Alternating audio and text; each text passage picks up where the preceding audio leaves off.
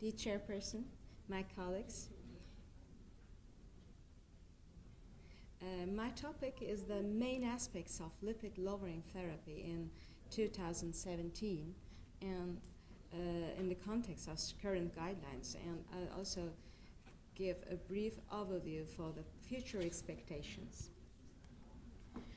This slide shows you the main guidelines on the management of dyslipidemia released by various societies in the world. Actually, in 2017, these guidelines have most similarities than discrepancies. Almost all of the guidelines have two common features. First, they all approach an individual according to the cardiovascular risk status, and second, they all acknowledge the importance of the lower is better concept. All guidelines classify individuals according to cardiovascular status as low, moderate, high, and very high risk groups.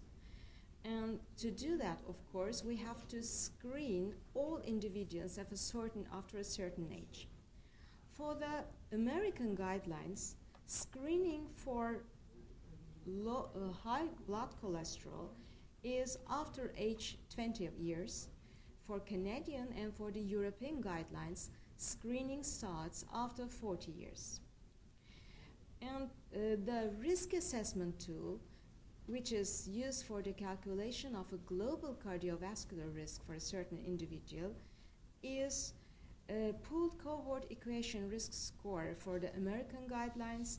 For the latest American Association of Endocrinology guidelines, it's Framingham or multi-ethnic studies on atherosclerosis, Reynolds, or UKPDS method.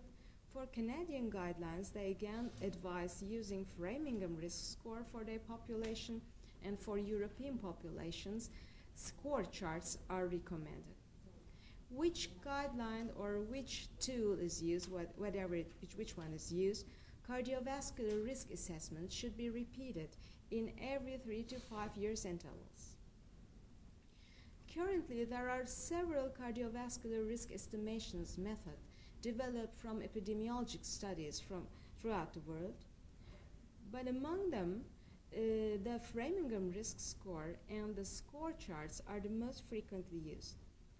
Almost all developed methods have the common features of using gender, age, total cholesterol, HDL cholesterol, systolic blood pressure, smoking, diabetes as the variables considered for risk factor stratification, and all try to evaluate the 10-year risk for developing a fatal MI, a fatal stroke, or a non-fatal cardiovascular event. The comparison of the current risk stratification tools is beyond the topic of this talk, but we have to remember that only Framingham Heart Score and score risk charts have an external or international validation. In Europe and also in Turkey, we use score risk charts which are available in two versions for low and high risk countries. Turkey belongs to high risk countries. The advantage of using score risk charts is their ability to be recalibrated according to the population's latest cardiovascular mortality data.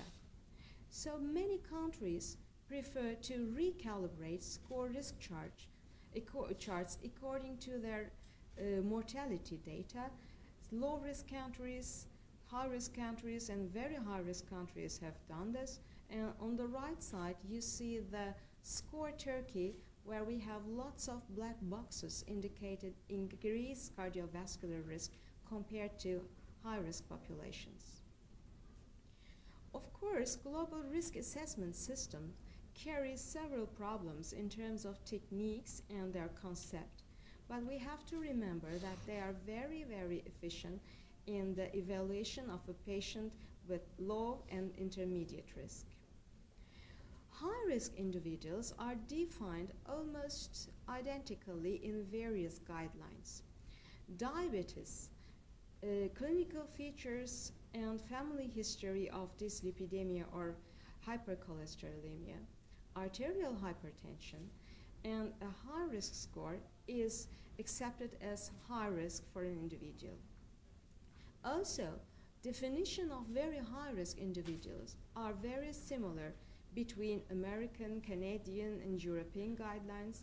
Every individual with a documented clinical atherosclerotic cardiovascular event is accepted as a very high-risk individual, and European Society of Cardiology further classifies diabetic individuals with target organ damage or those having severe chronic kidney disease as very high-risk individuals. How to screen for a certain individual is actually lipid panel measurement for everyone and calculation of non-HDL cholesterol. Optional tests include lipoprotein B and lipoprotein little a.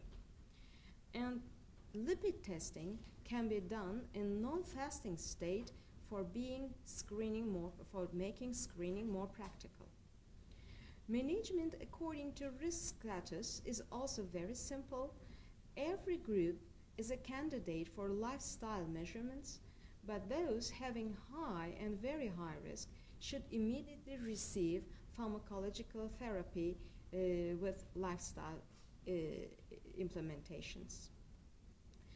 The 2013 American guidelines actually simplified the initiation of a statin therapy, and the later guidelines did not change that approach significantly.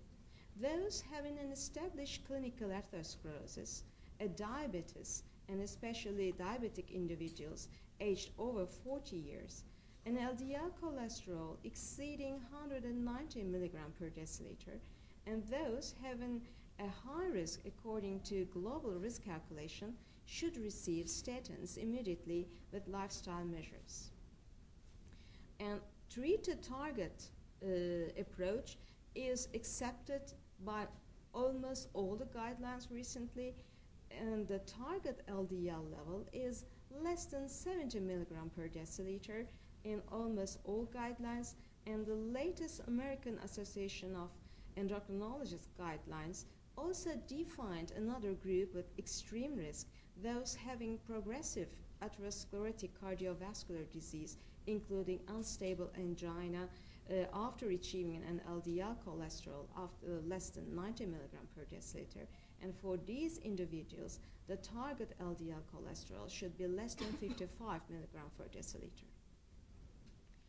Of course, in GLAGOV and Fourier trials, we had seen that much lower LDL levels like 36 milligram per deciliter, are very effective and safe for the individuals.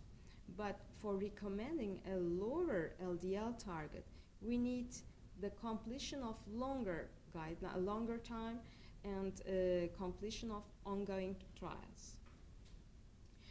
But when we look at the European Atherosclerosis Consensus Report, we see a very straight line in the association between magnitude of exposure to low LDL and the risk for developing cardiovascular events. And actually the lowest LDL seems to be around 0, which may be again beneficial and safe. For monitoring, the reassessment after initiation of medical therapy is after 6 to 8 weeks according to almost all guidelines, and 2 to 12 months intervals thereafter. Transaminases should be measured before and at the 3rd month after treatment and should be repeated annually according to the decision of the physician. Factors to be considered include lifestyle change, lifestyle, statin intolerance, control of other risk factors, non-statin medications, and referral to lipid specialists when the target could not be reached. Current combination therapy can be summarized as in this slide.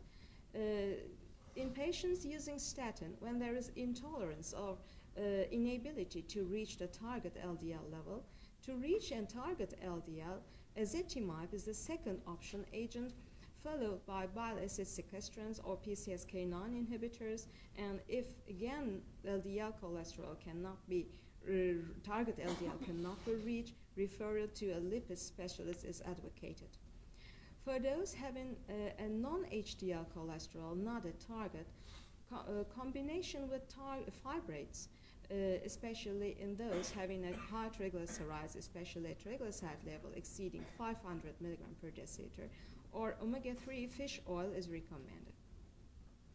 Whichever agent is used, each agent is successful if the amount of the LDL level decrease. So the combination should also focus on the level of LDL decrease too. And slightly for future expectations, unfortunately, in the current guidelines, individuals at low and moderate risk status are not robustly represented. And all guidelines, especially the European guidelines, exclude roughly 25% individuals from lipid-lowering therapy. Very possibly, the precision medicine initiative, which will be the future of risk stratification, will be very helpful to overcome that problem. Precision medicine initiative challenges the one-size-fits-all medicine and the current stratified medicine approach, and it takes genome, transcriptome, proteome, and metabolome, these factors into account, and of course the combination of these factors and environment is very important in the determination of global risk status of a certain individual. Surely the timely alterations in the risk status and all of these complicated data should be combined as a big data analysis in future. Management for the future, of course, in the next guidelines we may expect having HOPE-3 trial, FOURIER trial, and the lately presented PURE trial for lifestyle management and REVEAL trial to be included in the guidelines. But in the more future guidelines, we may observe genetically directed medical therapy, and especially in the lately we have seen lots of trials including genetic risk score of a certain individual and the effect of certain antilipidemic agents. Of course, novel antilipidemics is a far way to go, and we are meeting with several kinds of agents, and lots of agents are under production. So, in conclusion, the future of lipid lowering will be as life in Elysium. I don't know whether you have seen that movie before. The movie was about life 150 years later, where the world is suffering from pollution, overpopulation, and wealthy people are living in a artificially created planet. And in this planet, rich people had tanning beds where every disease practically could be cured very simple by just lying in the bed. So future of atherosclerosis and prevention will be something like that, and hopefully not in a special planet and on Earth. Thank you very much.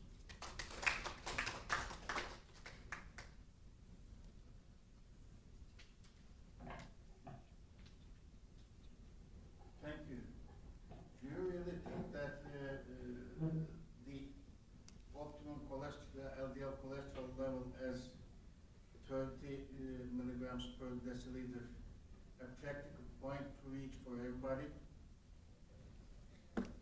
It may not be a practical point to reach for everyone, but it is possible to reach by the current agents. And recently we have seen lots of trials who did sub-studies and showed that a level less than 20 milligram per deciliter is both beneficial and also safe for cardiovascular diseases. Thank you.